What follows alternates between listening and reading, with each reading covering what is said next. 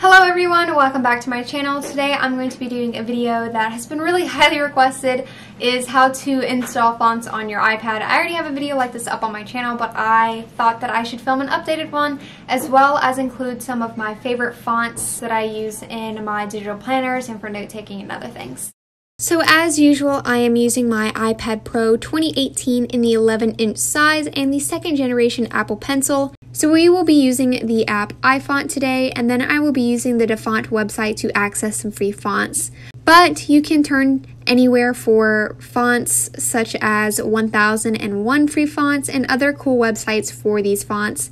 And then there's a bunch of design websites you can also turn to if you want to pay for your fonts. So here's a look at the homepage of DaFont. It always has recently added fonts on the front page, and then it breaks down all of its fonts into different categories here at the top. I really like using the script category, specifically the calligraphy and handwritten sections. I really like fonts that emulates someone's handwriting. I also like the basic category for serif and sans serif fonts, of course. Alright, so every font will have the name and who it's by in this red labeling here.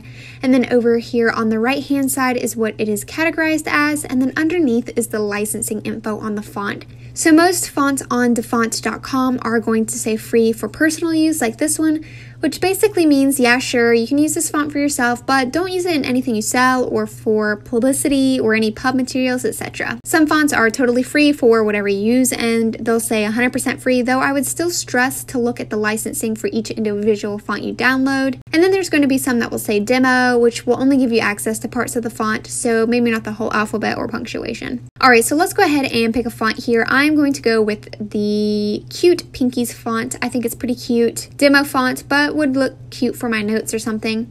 So I'm just going to click this download button here.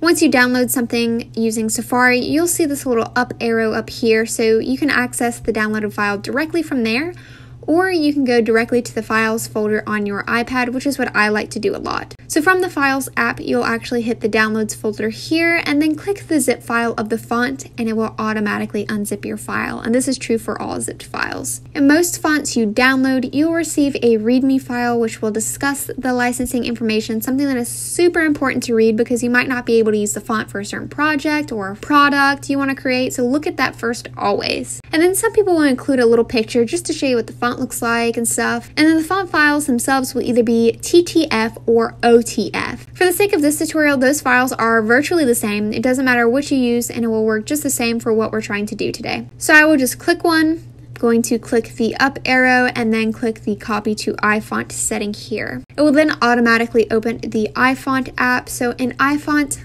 it will have the installer on the left hand side with all the fonts that you installed, and then at the bottom they actually have a font finder where you can visit the different font websites that they have linked, and then just a bunch of other settings like premium version and whatever else. I don't mess with any of this. I actually just stick with the free options available in the app. And then you can check out the installed fonts category, which will basically show you all the fonts that your iPad has installed. Alright, so now to download the font, I'm just going to scroll through my installer here to find the font, and you'll see this install button, which will indicate that you haven't already installed it, So once you click that, the app basically leads you through the process of downloading it. You can read the instructions here, but to use fonts, you need to install a profile on your iPad, and installing a profile is kind of like adding software to the device.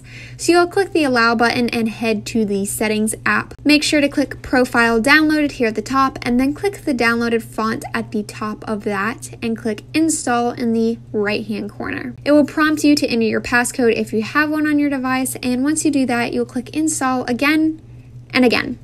And that's all there is to it. You can see all the fonts I already downloaded here, and this is where you'll access the fonts you downloaded. So for instance, let's say you want to delete the font from your iPad, you'll just click its profile here from these profiles that you downloaded, and then tap remove profile. Downloading a profile doesn't mean the font is available in every app on your iPad, unfortunately, so sometimes you may have to install the font directly into the app itself if it will allow for that, which is as easy as following the same earlier steps as before, by clicking an app like Over or Fonto, for instance, to install the font on those apps. Please recognize, though, that not every app will support custom fonts, especially if that app is connected to the web like YouTube or something. meaning that custom fonts do not work on the web or on websites and stuff, and that honestly would be just such a huge mess if you wanted to type like an email or something with a weird font. So it's going to be the same across emails and text messages too. So downloading and using custom fonts is really helpful for those who use apps that allow you to use them, which will mostly be graphic design apps or applications that are kind of in that realm, as well as certain note-taking apps. I personally love downloading custom fonts and using them in apps like GoodNotes for my note headers and digital planners.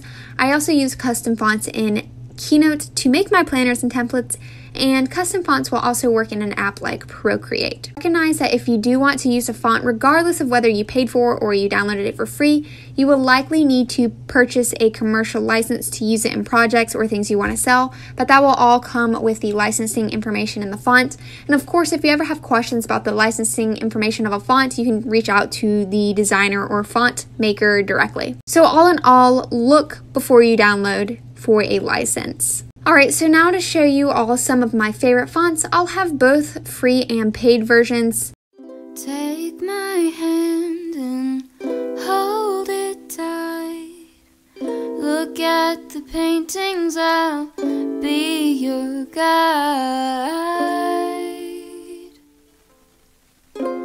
Don't stop looking in my eyes.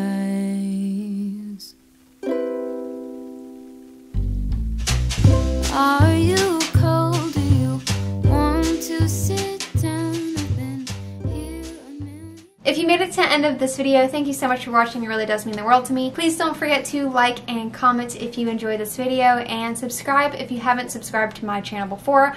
I create videos on digital planning, general iPad and creative tutorials, as well as sprinkle in a little bit of college and student life, as well as being a small business owner. So if any of that sounds interesting to you, please don't forget to hit the subscribe button. Also turn on your notification bell so you can be alerted to when I post next. I post videos every week, so feel free to check me out. So I